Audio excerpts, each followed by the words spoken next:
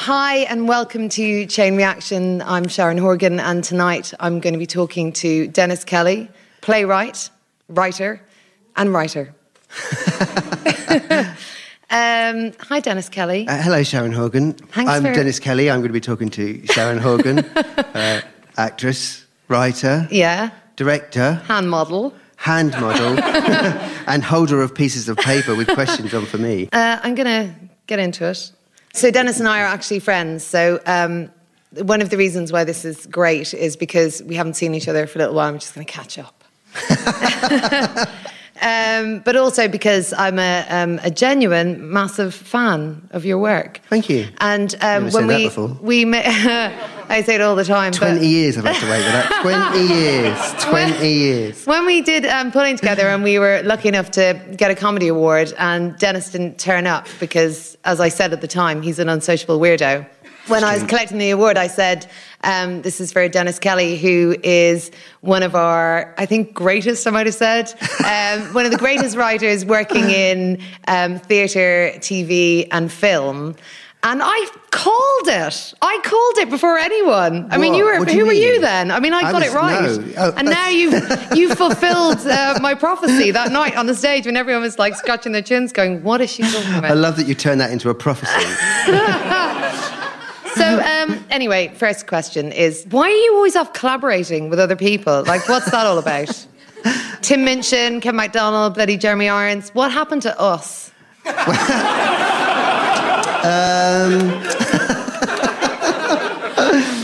What did happen to us? That was so nice. We were nice in those days. It was fun, wasn't it? Yeah, it was a laugh. It was a laugh. I have to say, Pulling was like, it was just the best. It was a lot of fun, wasn't it? Because basically, we would sit in a room for 6 months and we would just sort of come up with the worst, dirtiest jokes. Do you remember how we met? We met, like, we were... We were in a youth theatre together. Youth theatre, the Lost Youth Theatre. Uh-huh. And it was the Seagull.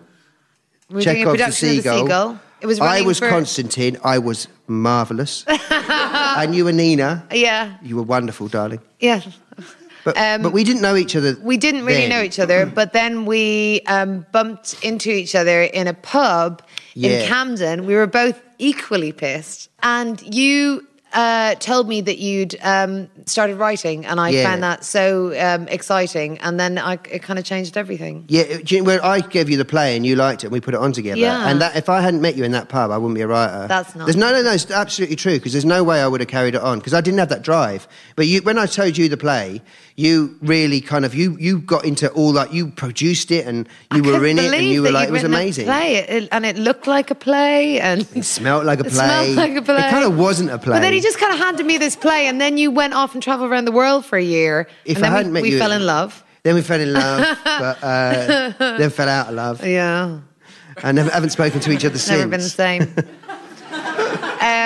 Your first play, or as you've said yourself, the first play that you will admit to writing, began with a man crucifying himself, or at least his son describing the crucifixion of his father. You know, were you nervous about that, or what did you expect your audience to think? And do you find that it's something you have to think hard about before you write a violent scene? Like, do you think about consequence? With that one, less so, because it was all sort of descriptive. Although, I remember we did it in France, and a woman fainted. It was in the Avignon Festival. I don't know why, but like this woman fainted. It was a very hot day, and I remember going up to her afterwards, and I sort of said, "I'm sorry. Was that the heat?" And she went, "No, it is your play." With the second series of Utopia, that was such a strong reaction from the media. I mean, it was front page on the Mail. And that wasn't to do with violence. That was to do with something else. It was to do with something else. But do reactions like that from media make you tread carefully the second time out? No. I mean, because I think, I think whenever you're writing something, you're not thinking of. I actually sort of think it's disrespectful to think of the audience in a way. You know what I mean? How do you mean? I don't understand. Well, I think. as an audience, if I go and see something or if I watch something, I don't want someone else thinking about what I think. I know what I think. I want to see what you think, and then I'll make my mind up about it, whether I like it or not. So you've got to think about the story. You've got to just think about the story and what's right.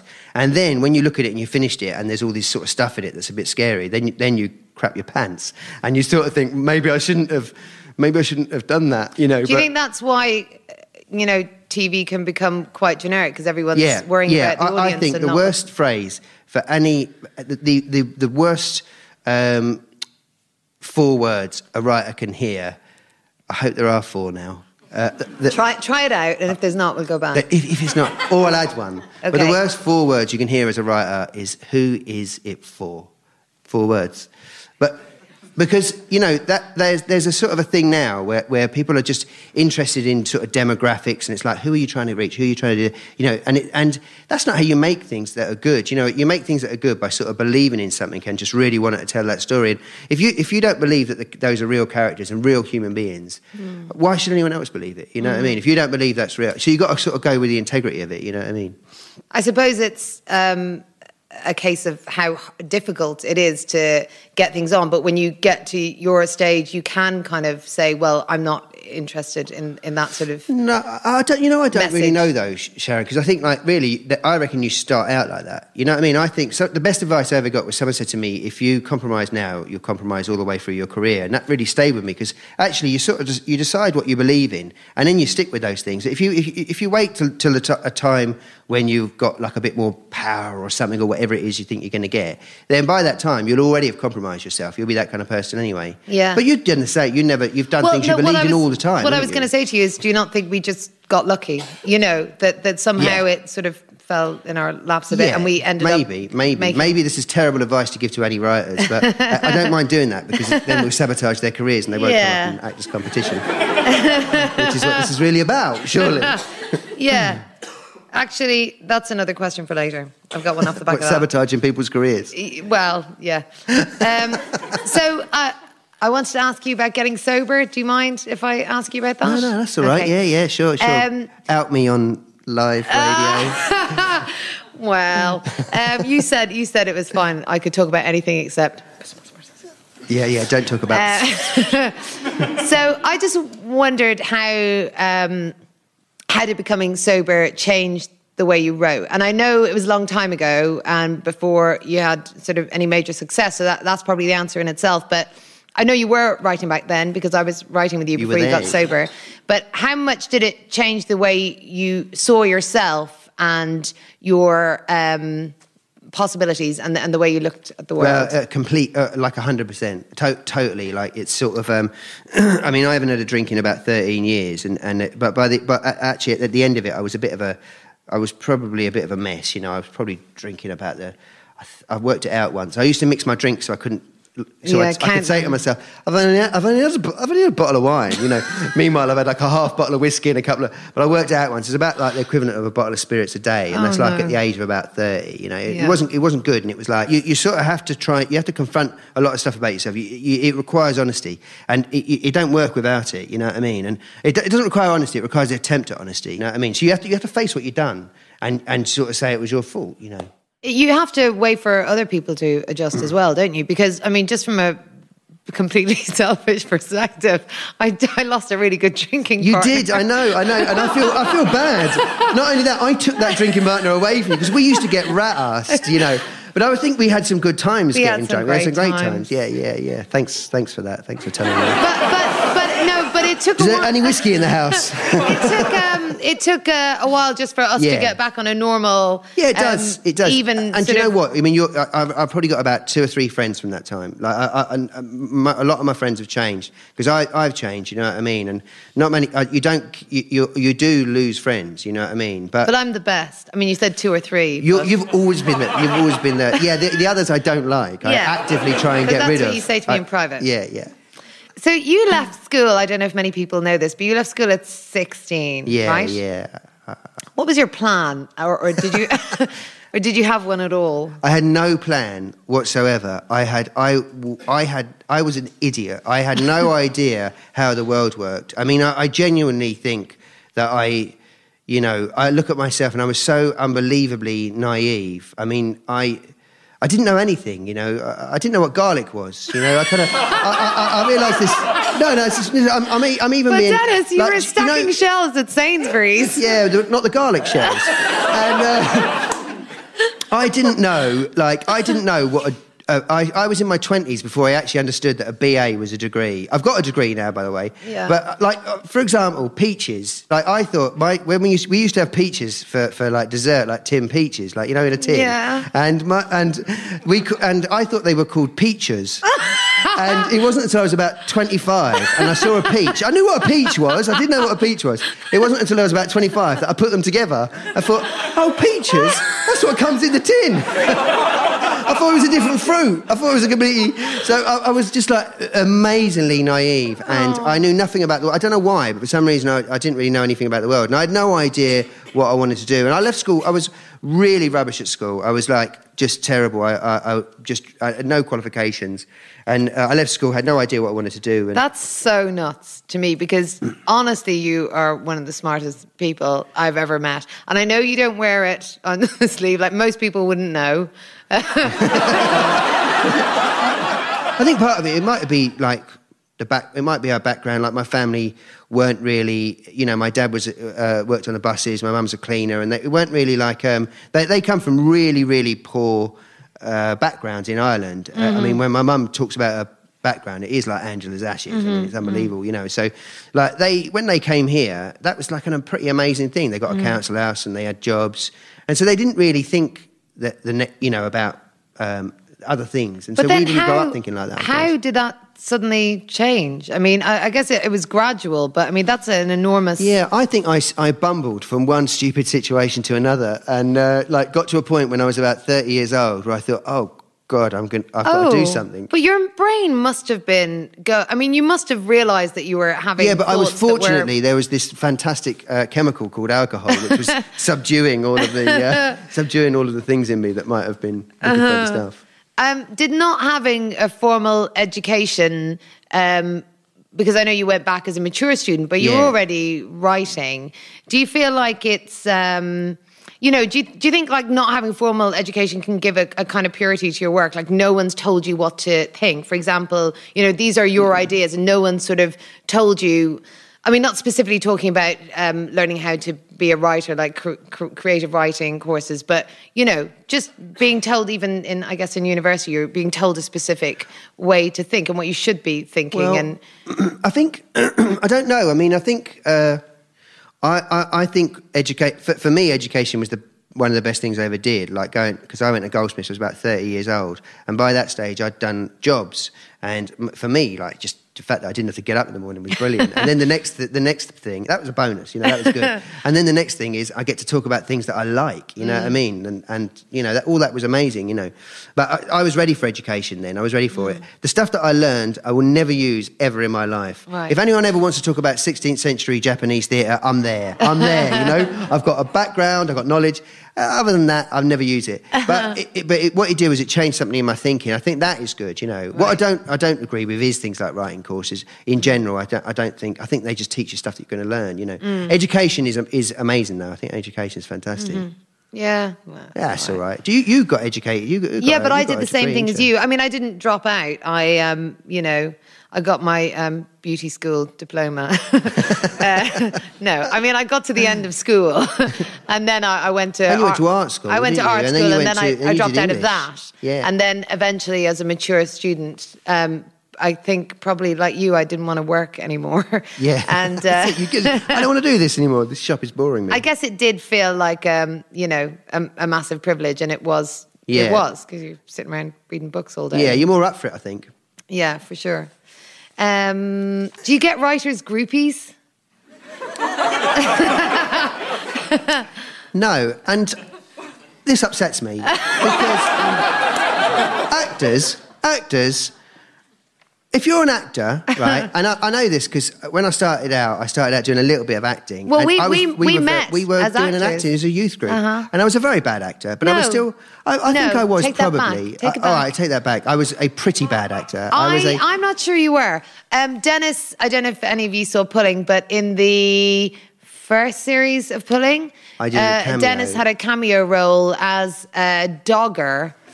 The reason why we got Dennis to do it is we couldn't find any actor who had the right level of malevolence and general filthiness. Nastiness. Yeah. That doesn't make you a great actor, though, Sharon. That makes you a pervert. That is a different thing from... That's not going to, you know... But anyway, like, I sort of... Like, that sort of... The acting thing, I think. Actors get groupies. The moment you step off stage, some people look at you and think... What? Even if they don't, you know, but you don't. People don't generally look at me and think that. But whenever I stepped off stage, I know it's incredible. But you've got a hot wife, and you got her through doing what you do. Yeah, I like to think we got to know each other, and she saw something in me. But no, generally, I don't think you do as a writer. Really? Or you no, not really. I think you you must get, but you get hit on all the time, don't you? No, I don't. She does, doesn't she? You no, know what I mean? No, I don't. You do. I see. What are you talking about? I know you. I know you really well. Shut up, Dennis. Shut up. Well, no, I mean, so you're right. many of my friends, you know, they want me to set you up, and like, you know, it's just like such a liar. I've tried. Okay, just give them my number. For a fee. Okay, I just wanted to ask you about Matilda, because you writing a musical, a musical that could be watched by children. And that they wouldn't be irrevocably damaged forever is such a feat. And I was really surprised when you told me back in the day that you were doing it. Like, how did that happen? And can you even get your head around how phenomenally successful it is? Because I can't. Well, I don't know. No, I mean, it's literally the best thing I've ever seen. It's the greatest thing I've ever seen. That's going on the posters now, you know. That's like it is. I cried at the end of it. I was so overwhelmed by how good it was on every level. But how do you know good things exist and they don't become worldwide phenomenal successes, especially not to you? Scumbag. Little old Dennis Kelly. Yeah, but no. Has it just blown your mind? Well, a bit, I guess. I mean, I tried to stay away from whether things are successful or not. Even when we were doing Pulling, for example, I didn't really try and get too involved in that. Not for any sort of great, not because I'm a great person, but quite the opposite, because I'm a dick. And I know that, like, if people say I'm great, I will walk around thinking I'm great for a little while, you know, which is bad. And if they say I'm terrible, I'll walk around thinking I'm terrible for a good 2 or 3 weeks. Right. And neither one of those things is any good for your work. No. You know, it's not good for you as a human being, but it's also not good for your work. So I do try and stay away from that. It did with Matilda, that got a little bit more difficult, because you do realise after a while it is doing quite well, you know, but. I mean, you can't avoid it with something like that. No, it did, yeah. But I mean, it's also with Matilda, though, I feel like, I felt that the first time this happened was with Pulling, where I'd look at Pulling and I'd think, what I like about Pulling is that it's a collaboration. Like, before Pulling, I thought collaboration was bad. I thought it was something Nazis you did with Nazis, you know what I mean? I didn't think it was like something, it was a good thing, you know? Yeah. I thought you had to sort of stamp your thing, but actually, when I looked at Pulling, I thought that is better than, that I couldn't do that, and I know you couldn't do it. We couldn't, no, but only me and you together can do it. You know, when we come together, we can do it. Like, on our own, we can't do it. And I love that about it, you know? And I feel like that with Matilda. Like, when I look at it, I know it's like it's me, Tim, it's Roald Dahl, obviously, but it's also Matthew, the director, and all the other guys involved in it. Are you still gobsmacked by the fact that you're in this position where you've got, you know, you've won an Emmy and you've won a Tony and you've got an enormously successful musical, and Utopia won loads of awards, and the situation you're in... Awards. They just won one. Oh, shut up. Okay, it won a Television Society Award, no? Did it? Oh, no, that has... Yeah, no, the guy individually has won awards, yeah. It's not all about you, Dennis. No. But do collaboration, you see. Collaboration, it's all about collaboration. Does it ever feel like, you know, that's a bit nutty, considering the boy that you were just talking about earlier? That earlier? Seems no, that really seems nutty. That often seems, and for a long time, I would expect someone to give me a tap on the shoulder and go, "Oi, back, you're supposed to be... Get back to Sainsbury's." Yeah, there's a shelf that needs stacking. What are you doing farting around here, you know? That does feel weird. I don't feel like... like I've said, you don't think too much about success and stuff, because the moment you start thinking about that, you start feeling like you're losing it or something, or you know. And actually, you it's to write. You have to. It takes a lot of will to write. It takes quite a bit of, you know, you've got to get, you don't have to get into a special space or anything like that. You've got to write every day and you've got to do it. But actually, you do need to give it attention. And if you swan off mentally in other places, you know, you can't really do that, you know. So I think, and also you're sort of beset by the same ridiculous fears and self-doubt and kind of, you know, crushing self-hatred that every other human being is. Oh, God, all of that, all of that. What tips do you not want to tell aspiring writers so they won't surpass you and take your job / money? But then I'll tell them. I know, it's a silly question. Well, that was the biggest stuff for me, was like the compromise thing. Don't if you compromise, you know, and that's the thing. Like, also, I had a rule right at the beginning, which was never write for money. And that was a really good rule, and I've generally sort of stuck to that as well. I mean, don't get me wrong, I like it when they give me money, and people have given me money, you know, people have given me a fair bit of money since then, but don't write for the money. Like, my view is you've got to write what you believe in, and if they're going to give you money for it, that's great. But when you start writing for the money, what happens is you end up getting caught up in the... You end up doing things you don't believe in. Yeah. So if some little aspiring writer in the audience held up his hand and said, you know, I don't know what to do next. I mean, I've got this script and nobody wants to read it. You just go, just don't write for the money. Okay, it's just this. I'm still trying to destroy them here. I know this is what I'm trying to do. I'm trying to crush them. Yeah. No, I believe it. I think don't write for the money. I mean, that's you know, I don't think it's necessarily good advice, because, you know, it might go wrong. You know what I mean? But that's what I sort of felt like. I felt like my thing was I was going to throw all of it in. I was gambling the whole thing, and actually, if at the end of the day you don't get to be a writer, so what? You go off and be something else. It's not the be-all and end-all. It's a big world, isn't it? But better to be a writer on your own terms than to be like, you know, 53 years old, still writing things you hate and kind of wishing someone would take you seriously. You know what I mean? I'd rather fail meaning it than fail kind of in a kind of whimpery way. Yeah, whimpery, you know. No, I mean that is a good piece of advice. It was a terrible bit of advice. No, but it's good and terrible. Ways, yeah. But again, trying to crush them, aren't we? Trying to destroy them. So, Dennis, you work very hard. I mean, you work 7 days a week. Do you ever worry about running out of ideas, or does working that hard lubricate your brain? I don't worry too much about running out of ideas, because I think the worry is more dangerous than that happening. Yes. Like if you so for example, there's a thing called writer's block. You've all heard of writer's block, I guess. But what is it? Well, exactly, it's bollocks. Yeah. I'm going to tell a story. Please. Yeah. Once upon a time, I was doing this thing for the birthday party by Harold Pinter, which is possibly the most important play of the last century. Changed everything, really, in theatre. Amazing play. And it was the 50th anniversary, and the Lyric were doing it. And I was there on the panel talking with some people. And afterwards, I went to the press night, and David Farr was there, who had directed it, ran the theatre. And I was talking to him.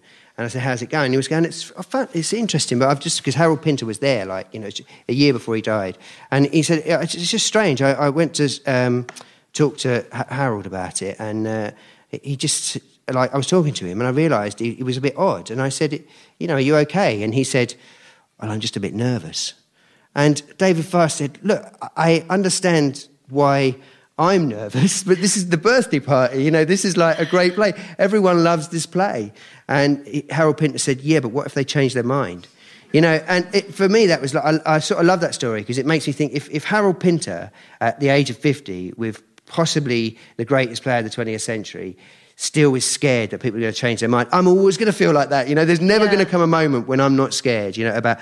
not scared in a big way, but... So I think things like writer's block and, you know, fear of losing your ideas and all that sort of stuff, you know, they're all really natural, but the moment you sort of mythologise it, or the moment you turn it into something else, you succumb to it. So how have your family reacted to all of this? Because from what you've been talking about them, it's quite a different situation that they were in themselves. Well, my dad died about 10 years ago, so he, you know, I was writing them, but I wouldn't say... been a little bit. I'd had one or two things on, you know, and I think at first they kind of thought, they were probably thinking, like most sensible people would think, you know, get a proper job. You're like 32 now, for God's sake. When is this gonna? Well, 34, 35, really, by the time it's sort of anything really happened. But you know, I think they're pretty proud actually, which is quite nice. You know, I mean, I've got 2 brothers, 2 sisters, there's 5 of us in the family. You know, and it does feel like. I think they're sort of proud, you know. That it's a weird thing because I never thought I'd make anyone proud. Oh, darling, ashamed. You make yes, me ashamed. proud all the time. Oh, that's very sweet. But did it take Matilda to sort of do that, or? Well, I think being on telly. Even though you weren't in moment. it, they still. Yeah, because before then all I'd done was plays, and people don't really know. You know, they didn't really know what was going on with that whole play thing. But then that's on TV, and then Matilda sort of did quite well. That was like my mum came to see it, and you know that was a moment when it felt like you know, and it was really weird because my mum's got dodgy legs, and we were waiting for everyone to go, you know, and they loved it, and then this usher came up and started chatting with her, and he didn't know who I was, and he was really sweet, and at the end of it he just said, I've been here 15 years. That's the best thing that's been on. No, and I felt like I should have paid him. You know, I really felt it was a sweet, and like I could just see for her, it just kind of like she was glowing a bit. You know, that's beautiful. But it was really sweet. Yeah. Although I feel a bit icky telling that story because don't feel icky. But, you know. This is perfect. This is a safe room. Because the scumbags aren't here. We are actually going to finish it there, but thank you, Dennis, for talking to me. I thought I really that enjoyed nice. it, and I haven't seen you for a while, so it was good to catch up. And thanks for being a lovely audience.